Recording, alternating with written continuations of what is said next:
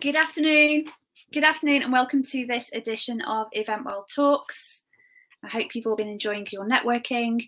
We'll just wait for Elaine to join us up on our digital stage. And so just to go through some housekeeping items while Elaine joins us. There we are. Hi, Elaine. Hiya. If anybody would like to ask a question, you'll see the Q&A function. It should be just on the right-hand side of your screen. If you can put some questions in there. If anybody likes somebody else's question, you can vote on it, very similar to what you do with Slido, and then it pushes those most popular questions up to the top, and we'll go through those. We're going to kick off now. We're going to chat for about half an hour, myself and Elaine, and then we'll go into Q&A, if that sounds okay. Excellent. But Elaine's here. I'm delighted Elaine has joined us. We're going to be talking about managing stress in difficult times. I think we could quite safely say that this time that we're in is possibly one of the most difficult and challenging that the event industry has ever faced, certainly in my career. So I should imagine that would mean the careers of most of the guys that are watching here today. So with Elaine, it's great to have you here with us today. Do you want, because you have your own personal story as well, don't you? Did you want to give a little bit? Yeah, share that with you all, because you're probably wondering, why am I here and why am I talking to a load of event professionals? My background is in events and hospitality. 30 years of my life has been spent in the industry. I've worked at the Olympics, I've worked in the European Games in Azerbaijan, so I've had my fair share of event experience. But earlier on in my career, when I was in my early 30s, I'm 44 now, I had really bad stress. I had chronic stress that I was completely oblivious to. And I was suffering with panic attacks. I thought it was just because I didn't have enough sleep or I drunk too much. I also then developed totally debilitating irritable bowel syndrome. Now, if anyone's ever suffered with anything with their guts, it's really not a pleasant experience, particularly when you're in your early 30s and you have to get off the train 6 times in the morning just to get into the city of London. So I was really struggling and just had no idea. Basically, I went to the doctors and they said that I could take a tablet with every meal in my life and that would help the IBS. It's just one of those things. I tried it, it didn't work. So I went back to the doctors and they said, well, we can send you for CBT, cognitive behavioural therapy. Sometimes it works on IBS. So to cut a very long story short, I went along and in my first session, I was diagnosed with anxiety. And 10 weeks later, my anxiety and my IBS had completely gone. And I haven't suffered with either of those since. So I then set about trying to continue to heal myself and to learn all the different things that I could do that would prevent me from having that experience that I had before. And yeah, it took time. I'd love to say it was 6 months progress and woohoo, I was healed, but this is an ongoing journey and I'm still working on myself today. But everything that I've learned, I've kind of put into practice and I've studied hard. I've qualified in lots of different modalities. And today I now work as a life coach and a wellness consultant. I also still have my hand in events because I help other coaches run events. I host retreats myself. So yeah, that's a real whistle-stop tour of who I am and why I'm here today. Which it's an amazing story, and just the resilience of that as well. I always find it very inspiring when I hear other people's stories, but it's not a story that we haven't heard before. No, unfortunately not. From the events industry, is it? No, and it's still hearing it now, unfortunately. Yeah, absolutely. So I think it's absolutely fantastic to hear those personal stories, to try and inspire people to listen and get the help and stuff that they need. Mm-hmm. And it's in terms of your experiences of stress, and at some point in the conversation as well, I'd like us to go back to that kind of that point about IBS and stomach complaints and stress. It would be great for us to remind us to go back on that and try and explain that to a few people, because there are links between mental health and physical health in terms of your gut as well. But remind us, and we'll go back to that in a little while. But in terms of your experience of stress, what were the challenges you were facing working in the industry? What were the things that you were finding so stressful, and those pressures and stuff? What do you think it was that was leading to your stress the most? So a lot of stress basically is our own internal interpretation of what's going on in the world. Otherwise, we'd all experience the same stress, and not everybody was experiencing what I was experiencing. So I had a lot of my own personal demons that I needed to work with, and I would put that as the top thing. So the experience that I was having externally to myself was effectively the trigger that brought this to light. So I was working in a really busy contract. I was working as a senior manager in contract catering for a very large American bank.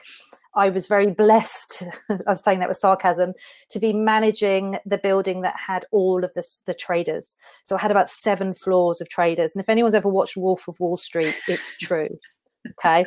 So they were my customers. I had really demanding clients. I had a really demanding bosses. And we had a budget the size of, well, like you'd probably fit it on a postage stamp. It was that small. But so I had a lot of pressures externally. I'm a little bit of a perfectionist, as I think a lot of people in the event industry are. We've trained ourselves to create perfection. So I was really struggling to cope with all of that. My office at the time was in the basement of the building. I didn't see daylight Monday to Friday at all, because I'd be in the city before the sun came up and leave after it went. I drank a lot of alcohol. I used to smoke. I drank a lot of coffee. I had an appalling diet.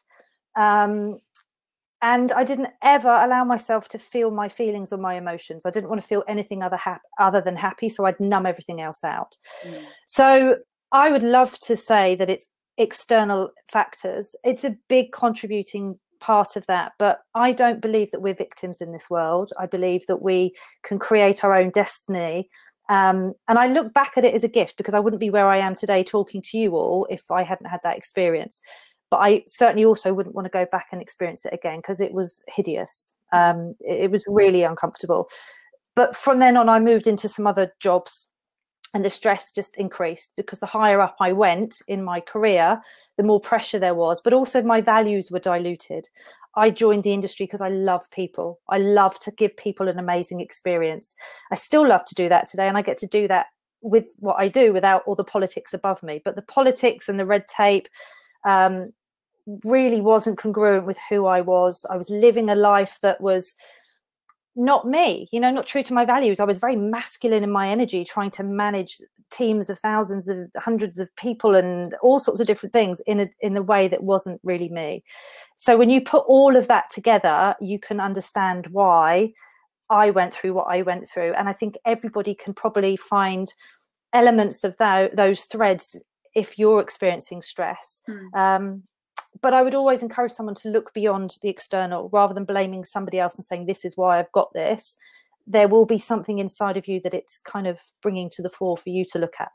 Yeah, absolutely. Absolutely. And your personal story there sounds so similar to my story as well. Exactly, in exactly that same kind of way. But from I mean, I worked on the venue side, very similar to you, going into work quite early, still dark, not coming out until dark, because entertaining clients. And so they're very similar in terms of the pressures. And those pressures, I think the biggest danger, isn't it, is a lot of the time it's the pressures that we place on ourselves.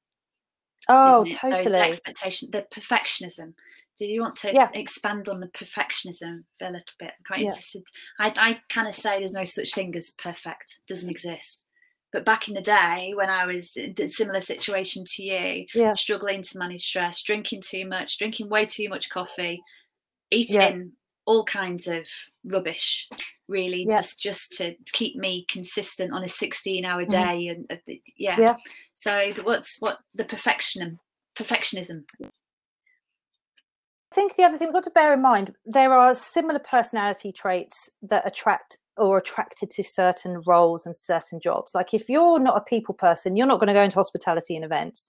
If you're not got some level of high standard, you're not going to achieve very much in the event world either, because you need that skill to deliver an exceptional event. So let's not look at it as a bad thing, but also you've probably heightened that that natural skill inside yourself by the way you've worked over however many years you've been working in industry.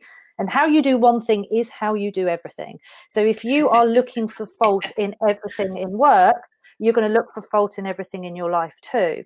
So yeah, I'm not saying it's a bad trait, but it's a bad trait if you're using it to beat yourself up over the head with it. So it's kind of like, with me, I've kind of learned discernment where I don't apply it into my day-to-day life. Like, I do a lot of content in the work that I do. I record a lot of video, I do a lot of speaking. And you know what, if I say something wrong, it doesn't matter. I'm just trusting that people are going to get the best that I can deliver. If I do a spelling mistake, it's not the end of the world. 10 years ago, I would have been beside myself. But when I host an event, little poly perfectionist does still come out. And I'm happy with that, because I want my customers to have the best retreat experience I can give them.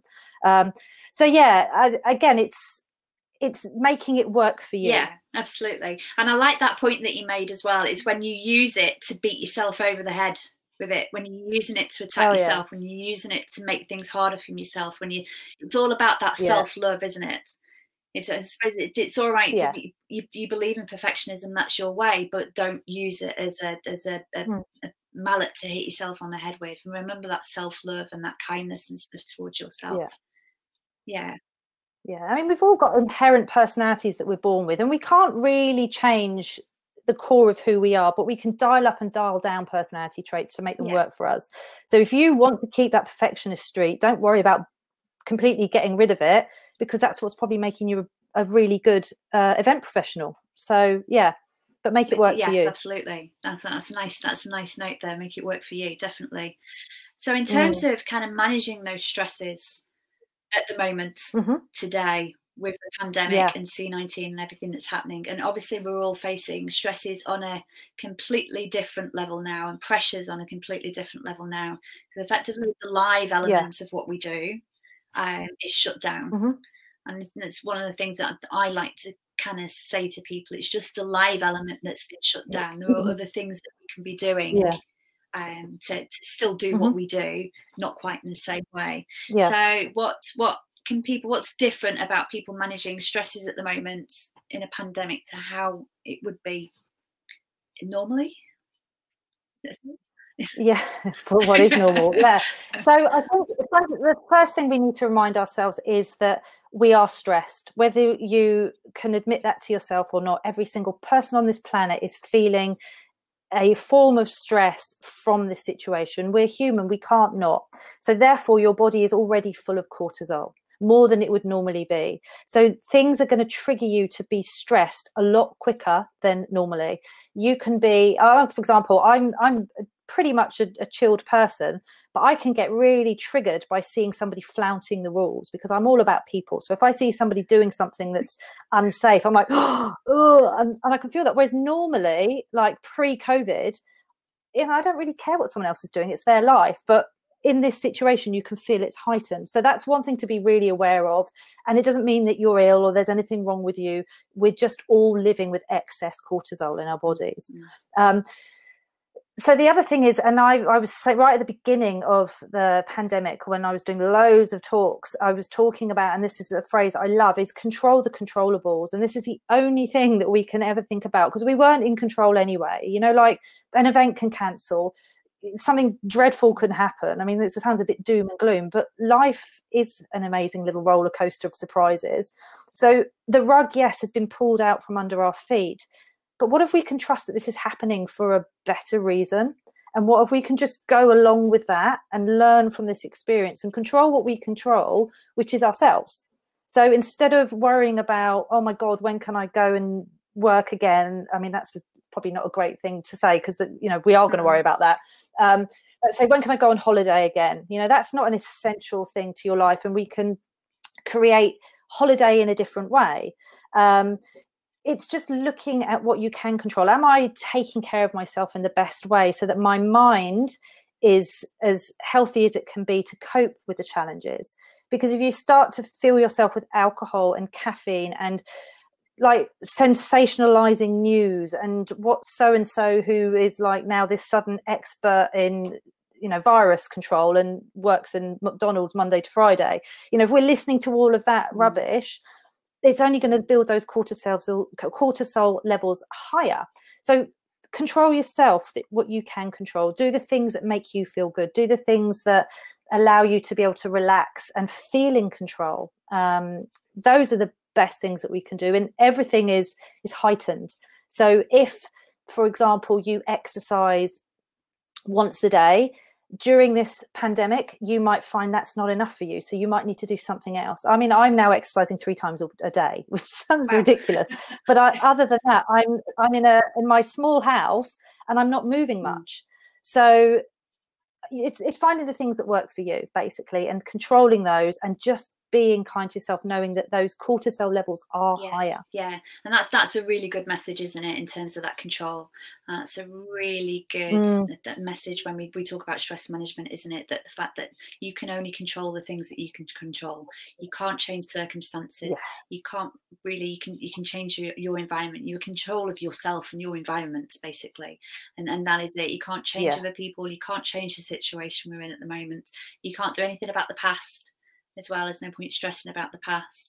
There's no point stressing too much. Always have an eye on the future for planning and from a strategic perspective, but don't have it too far in the future that you lose sight of the present. It's a really good mindfulness exercise as well, isn't it? That control element, control what you can control. Yeah, definitely. And we all like to be in control. And if you were to look at, I mean, I don't know if you know, I'm sure you do, Helen, but knowing about Maslow's hierarchy of needs. So Google it if you don't know. It's really interesting, and basically it talks about the things that we need as a human being. Every single one of those foundational levels has been challenged with this pandemic. You know, we haven't had security, even down to the panic buying of toilet roll is to do with the fact that we need to feel secure as a human being. And all stress is just a fear response. Your body's trying to keep you safe. It's not doing anything horrible. It feels horrible, and it's feeling horrible because it's like a little alarm going off in your head going, do something, do something. So it's trying to get you to do something.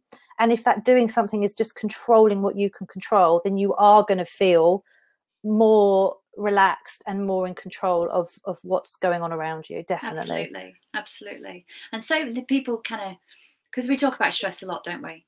But there's different types of stress, isn't there? Yeah. There's positive stress and there's negative stress, isn't it? It's positive stress that actually attracts people to the events industry, because there's an awful lot of it. It sounds from your personal story, you're very like me. You throw me into the midst of an event and an operation, and I'm in my heyday. Leave me in there with all that positive stress. I'm one of those freaky people that loves it. Throw challenges at me. The more stress you stress, positive stress, the more of that you can throw at me, the more I love it, because I love a challenge. But there's people say, should we spend a couple of seconds just kind of talking about what stress actually is, so people understand that a little bit? Yeah, sure. Well, yeah, so all stress is kind of the same thing, and it's what it is your body's response, your brain's response to an external factor that's triggering your body's belief that something is dangerous. So if you take it back to prehistoric times, you know, if you were living in your little camp with your tribe, the tiger's coming towards you, you're going to feel stressed, and what it's going to do is going to make you take action. So physically inside your body, there's hormones that are released from your brain that trigger certain things. So one of the first things that happens is your blood starts to pump faster. So your heart beats faster. So the blood is going to your muscles, because inside your blood is oxygen, which is then going to be used to create energy so that you can move quickly or run away. In order to get more oxygen in your blood, not only is your heart beating faster, but you're breathing faster. You need to keep that oxygen coming in. The hormones also are turning off non-essential functioning. Digestion is one, hence why I suffered with IBS. Focus, long-term focus is switched off. Your high state of alert, so that you can literally make a snap movement. So it's almost like your kind of rational brain is switched off, and you're in your like your natural state, like you'd see like a scared cat or something happening. You're ready to pounce or run away. So that's basically what's going on inside of you, and it's all down to your brain's perception of what danger is. The problem is 21st century living, we will see a pile of paper on a desk as a stress trigger. we will hear someone say something to us that we don't like, and that's a stress trigger. And it's kind of what makes our world a little bit different, because we've not necessarily evolved from those prehistoric inherent ways. We're still a human being with I can't think of the word I was going to use, like instinct. That's the word I'm looking for, with the same instinct. And that's basically what stress is. It's good for you, because if you were walking under a ladder and someone was dropping something from the top of this building, you want to move quickly. But what isn't good for you is when we live with stress long term. It's the same thing, but it's happening day in, day out for a long period of time. And that's classed as chronic stress. And you then end up with things like adrenal fatigue. Your immune system is depleted, so you're always getting ill. Your digestion's affected. You can't focus. You might have panic attacks. You've got increased heart rate. So that's where it becomes a problem. And really worryingly, 90% of the top diseases today are attributed to stress and chronic stress. So it's in our best interest to mitigate it. 100%. So what tips could we give to somebody to kind of say how they would know if they were stressed? Because there's 3 different stages to stress as well, isn't there? So to feel, if you're not, I was completely oblivious to the fact I was stressed. I also didn't want to admit it to myself, because there was a certain stigma to that. I should be able to cope. I can do it all. But certainly, if you are struggling to sleep consistently, I'm not just talking about once a month, but consistently struggling to sleep, or you're waking up in the early hours of the morning, your brain is probably a little bit too busy. There's something going on. If your diet is impacted, you perhaps lost your appetite, or you're eating too much, your digestion is affected, you're suffering with headaches, very tight muscles and tension in your neck, your shoulders, tight jaw, maybe grinding your teeth. These are all signs. Your body's amazing, and we're not, our brain and our body aren't separate. They all work together. So, but we don't always listen to the tells that our body is giving us. So those are the things you want to really be aware of as little signs, and focus. Like if you can't concentrate, it doesn't necessarily mean you're chronically stressed, but it may be that you're in a little bit of a stress state. But one of my favorite is your breath. Your breath is the biggest tell. Like just taking some time out every day to just, how am I breathing? And if you could, there's a little test you can do. We haven't got time to do it today, but you can do this little test and see how many breaths you're breathing in a moment, and that will tell you whether you're in a hyperventilation state or you're in a chilled state. Just listen to your body. It will tell you. Yeah, that's so important, isn't it? And it's one of the things that you will learn once you start to learn different elements of self-care. You start to develop that self-awareness that a lot of us talk about, don't you? Where those clues and those little hints and cues that your body was sending you when you were stressed. And remember that we're both here talking about, we're both coming from places where we've both suffered from that burnout and that chronic stress, and we've been in those situations and we've completely worn ourselves out and pushed ourselves to the absolute limit, and to try and prove something to ourselves, really. We've been there. So we've been there when our body has desperately been fighting to send us those signals to say, I need you to slow down. I need you to eat some healthy food. I need you to sleep me, please. I need you to put my brain to sleep and quiet me down. And I just need some chill out time and some rest time. It's when you start to learn that, you start to recognize those little hints and clues and cues that your body sends you.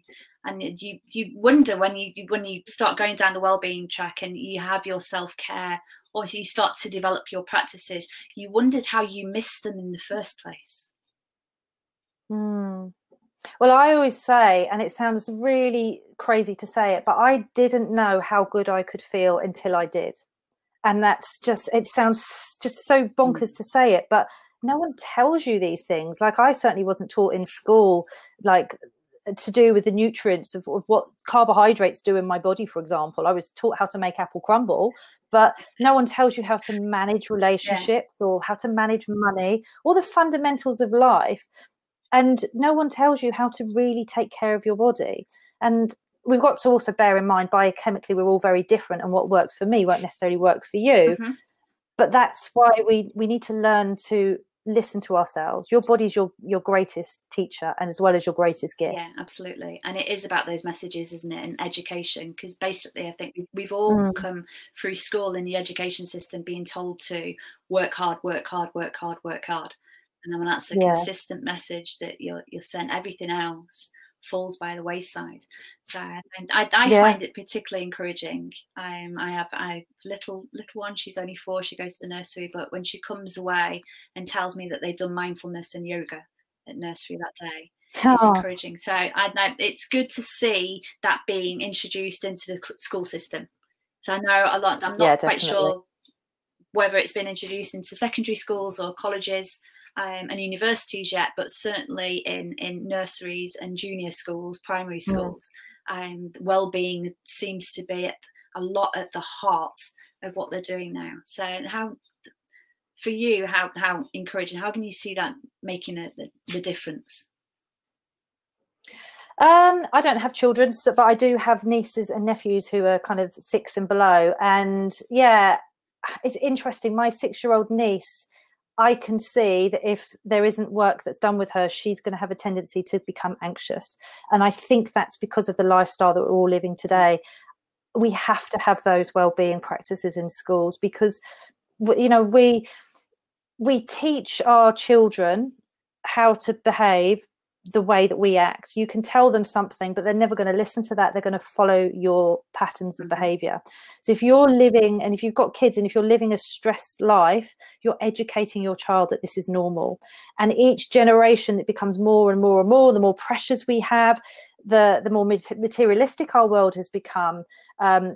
We're putting these undue pressures on ourselves. So it's unfortunate. It has to be an essential item. We should have been doing it anyway, but we didn't know what we didn't know back then. So yeah, I think it's a wonderful thing, and I think we can certainly do more. And I also believe not just the kids, but in our businesses, and companies really need to embrace well-being, and not just a nod to it with an apple on a Friday. This needs to be, we're talking about mental health, you know, we're talking about support. I'm obviously, I'm a coach, and I'm biased. I believe every person on this planet needs a coach. I work with coaches to make myself the best that I can be, and best for my clients.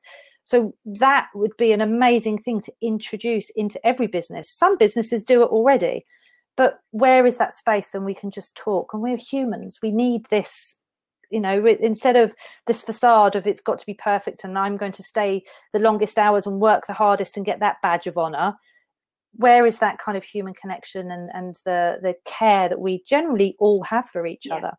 So I've gone off on a slight tangent there. You can tell I'm a little bit passionate about it. Absolutely. Yeah, you can definitely tell. As you should be, as we all should be, to be honest with you, because to take it back to what you were saying about Maslow's hierarchy of needs, health, mental health and physical health is at the bottom of that triangle as a need. Your health, security, feeling of safety. That's before houses, car, anything like that has come into place. It's health, it's safety, it's security. That's what we crave and need as human beings. So all of this stuff that we talk about when it comes down to well-being and mental health, it's rightly, as you say, it isn't apple on a Friday afternoon because you've done really well that week. So let's send you on a cocktail making class. Let's gym membership so that you can go and go on a treadmill after you've finished the day. This is all about those cultures, isn't it, at work? Those cultures that make you feel safe and secure. And that's one of the things that's so important. That's someone with a mental health condition. It's so important that I feel safe and secure within the culture of the work where I am. If I don't, I can't stay there. I can't stay there because it will be detrimental to my health and my stress levels. And that all comes down to, and it's very personal. For some people, it's not going to be as extreme as that, is it? So why is it so different for different people?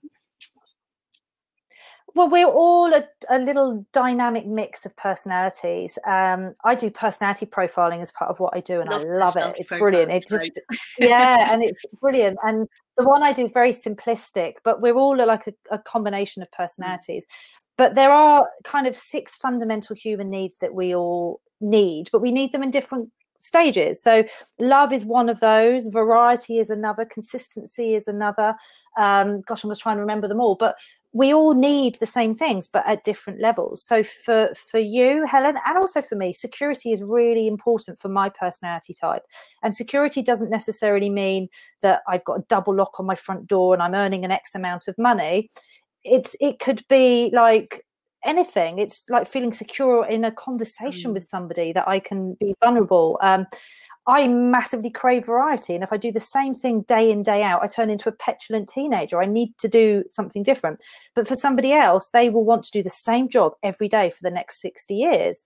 But it's just the dynamic mix of who we are. And none of those are right. None of those are wrong. But what is brilliant is when we can get the right mix of people with those values in the same industry, working together in the same companies, or your same friendships, relationships. That's when real magic happens. And being able to accept people that, you know, that's the way that they feel and that's the way that I feel. That would be wonderful. Now we're talking world peace, but it's yeah, we are all different. Yeah. But fundamentally, we all want to be loved and liked and respected and live long, healthy, happy lives. We all want that. And we all want to be ourselves as well. Would you agree? A lot of this is about people being allowed to bring their whole selves to every element of their lives. So they don't have to wear a mask. They don't have to hide behind a facade. They don't have to pretend to be anything they're not. And then this is something you learn as you get older, though, as well, Elaine, isn't it? That, you know, the happiest place that you can be is when you're in your own shoes and you're comfortable in your own shoes and you can be yourself.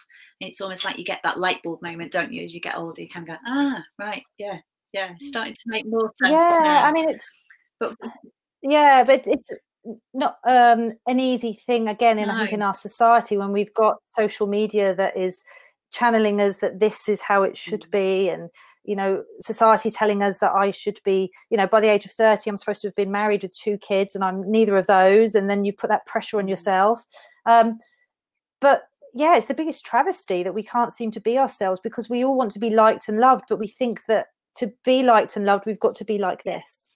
But nothing could be further from the truth. I mean, imagine if you're having a conversation with someone that's very closed and telling you something that you can feel isn't right. You're not going to have a real deep connected relationship with that person.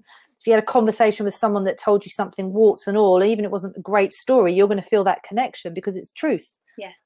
So because we're all unique and beautiful, wonderful people, but there's so many similarities between all of us, isn't it? And that's how we can all connect, isn't it, with each other, isn't it?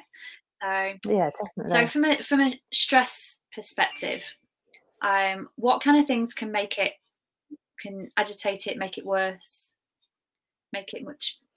So all the things we talked about earlier. Alcohol, it's a stimulant as well as a depressant. It's really toxic for your body. We all like to have a glass of wine, but I used to drink probably a couple of bottles of wine a night sometimes.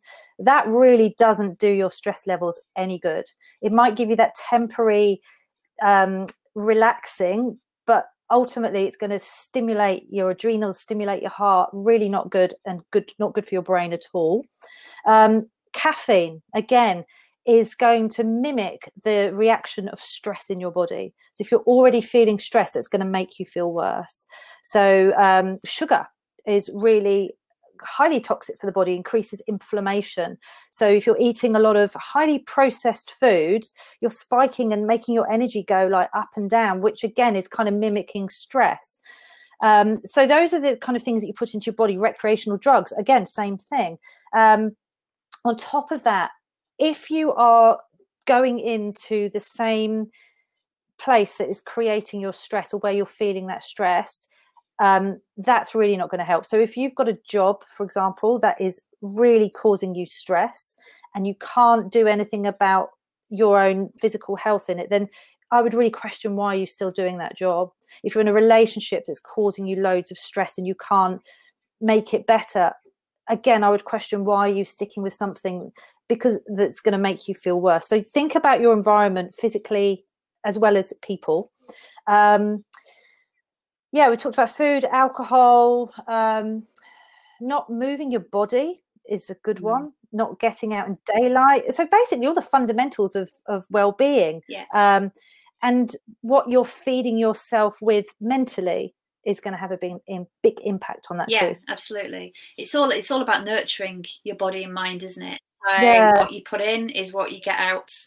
We've all heard that statement so many times. You put rubbish into your body, you get rubbish out your body, and never more a statement is, and that hasn't changed, you know, and that never will change. It will always be the case, wasn't it? So it's all about that love and nurturing, that kindness to yourself, that self-love.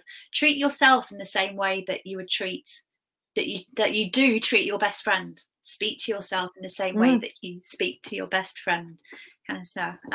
You know, treat your body and nurture your body in the same way that you would say to a friend that they need to do. I think that's one of the big secrets behind it. Would you agree? Yeah, definitely. I mean, if you keep imagine if you had somebody working for you and you kept whipping them and telling them they were rubbish at their job, and you were throwing them crumbs of food and then giving them, you know, it's the same with yourself. Like, but when do you ever like stop and look, actually, how am I really treating myself?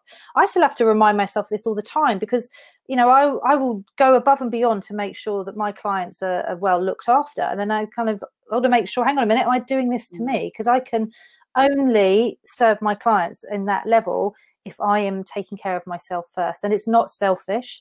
And that's something that I certainly had to overcome that. And, you know, is it selfish? Am I not being a kind person by taking care of myself and setting my boundaries and going, well, actually, no, I can't do that today. But these are all things that we need to do. And again, harping back to children and future generations, you're educating them that this is the norm. So everyone wins. Yeah, absolutely. It's having those life lessons, isn't it? That particularly for children, because they grow up wanting to be like you, like their parents. They want to do what you do. They want to do their activities and stuff that you do. So it's important to not only have those messages at work, but also have them in your home life as well. So you've got that balance. Yeah, it's finding the balance, isn't it?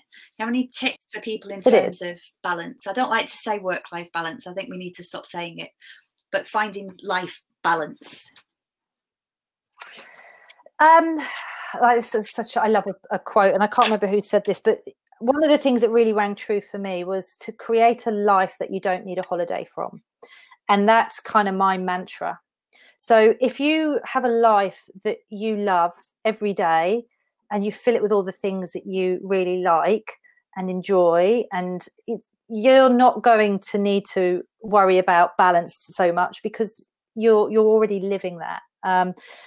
But fundamentally, it's finding the things that make you feel good. And I remember when I was really stressed all those years ago, and someone said to me, well, what are the things that make you happy? I hadn't got a flipping clue. I'd lost all of that. I was just so flat. But it's a great exercise to do. Like, what do you like to do? What makes you feel good? Like, what lifts you up? And forget what everyone else tells you to do. Maybe it's just like, for me, I like to go out at night, stand and look at the stars. It makes me feel so connected. Or watching the sunrise or the sunset, or walking outside, or drinking lots of water. But it's finding your balance, finding the things that make you feel good. And certainly when I was very stressed all those years ago, I had like a personality for everything. Like, this was work, this was social, this was my relationship. And it was like a different Elaine every time. It was exhausting. But if you can just be you and do all the things that you like and add those into your day, then that's balance. That's the way I see it. And let's just also caveat, I mean, I'm a massive advocate of positivity, but you can't just go, oh, everything's perfect, because life does throw things at us. I mean, look at COVID-19. We're all being challenged by this. But if you're living a more balanced life with all the things that you like to do and you're taking care of yourself, you'll take that in your stride, and you'll accept and focus on those things that you can control in that situation, as opposed to going, right, work is these hours and I'm going to still do the things that make me feel crap. But then when I'm out of work, then I'll do all the exercise, then I'll do my yoga, then I'll do my meditation.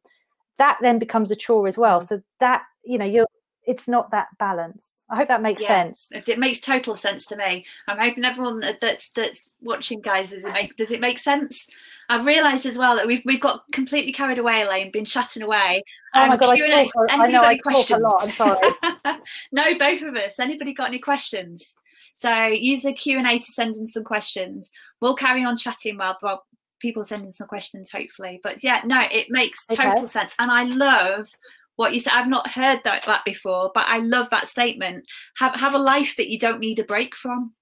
That's just enlightening, and just a perfect way of summing up what all of this that many of us are talking about on wellbeing stages. And when we're talking about the importance of mental health and self-care, it's about finding having a life that you don't need a break from, because you enjoy it, enjoying it. And the point about positivity as well is such a great one as well. You can't be positive every day. It's inhumane to expect anyone to be on a high every day. If you were on a high every day, you'd probably be diagnosed as having a mental health condition or disorder, by the way. I just thought I'd pop that one in there. We're meant to have emotions. You're like, we are part of nature, and I think we forget that. And if you look at the seasons, you look at how the animals change, the trees change, we're the same. And if we didn't have contrast, how would we know what good felt like? So we do need those, and we need to embrace those. And I know I find it personally very hard. If I'm feeling something that's uncomfortable, my old kind of elastic twang is to go and do something to numb it. But the best thing you can do is just sit and feel that emotion, let it ride out, and then it goes. And not be afraid of it. But just to say about that, the quote about living a life that you don't need a holiday or vacation from. I read an amazing book years ago, and it totally changed my life. And I recommend anyone to read it. It's Bronnie Ware's book, The Top 5 Regrets of the Dying. She was a palliative care nurse, and she wrote this book based on what people were saying to her. We're so tunnel visioned in our life that we kind of go, well, I've got all this time, and we put things off, but now is life. Like, honestly, I kind of implore anyone to read that, and it really will inspire you, because I certainly want to get to the end of my days and look back and go, I did it all. I lived everything I want to do. I told the people I loved them.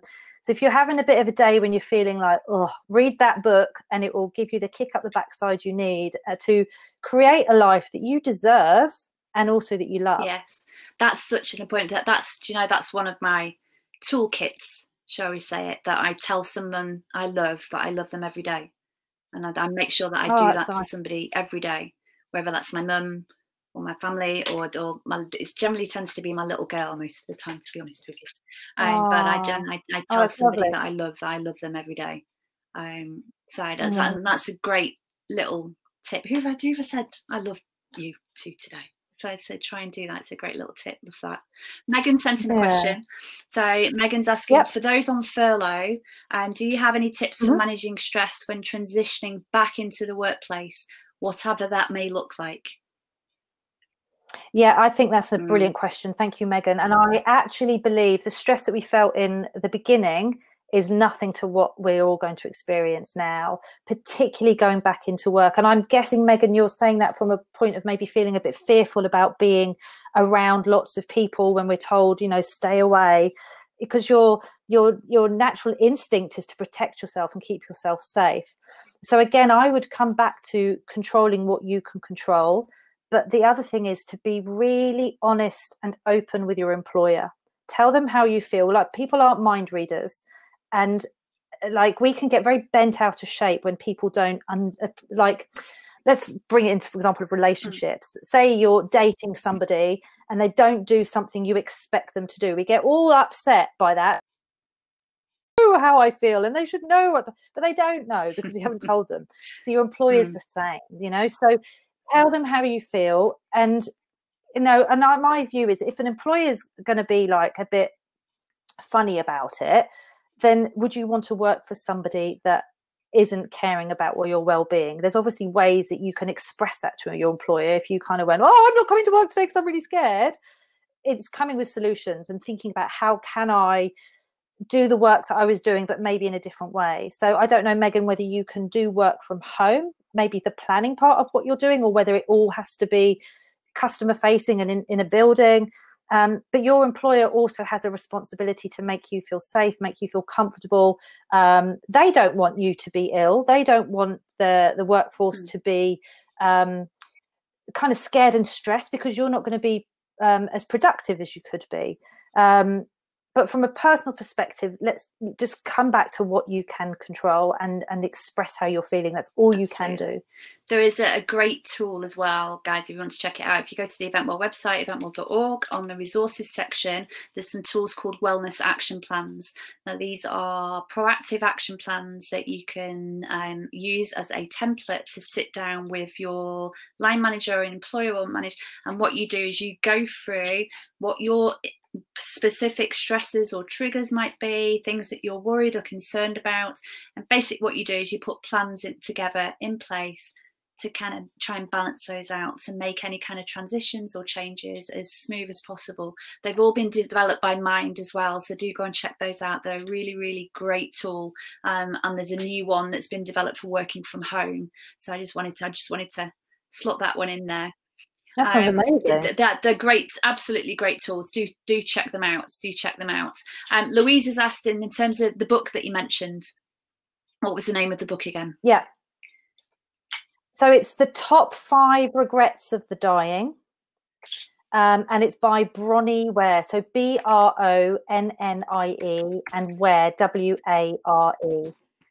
Ware. I'll just put it in the chat for everybody. Yeah, so Top 5 Regrets of the Dying. 5 Regrets of the Dying. There we go. It's a real motivational book. I know it sounds quite depressing, but you know, we are unfortunately all going to get to that point one day, but let's make sure we fill our life with as much as we can before we get there. So it's a really good book for that. Yeah, perfect. And I think we're almost coming to the end, so at 5-2. So just kind of what top things, what top tips can you give to people to kind of beat stress, manage stress? Is it beat stress or is it manage stress? Because effectively, can stress really be beaten? Because it's always going to be there. No. It's how we manage it, isn't it? Yeah. We come back to how you manage stress. You can't.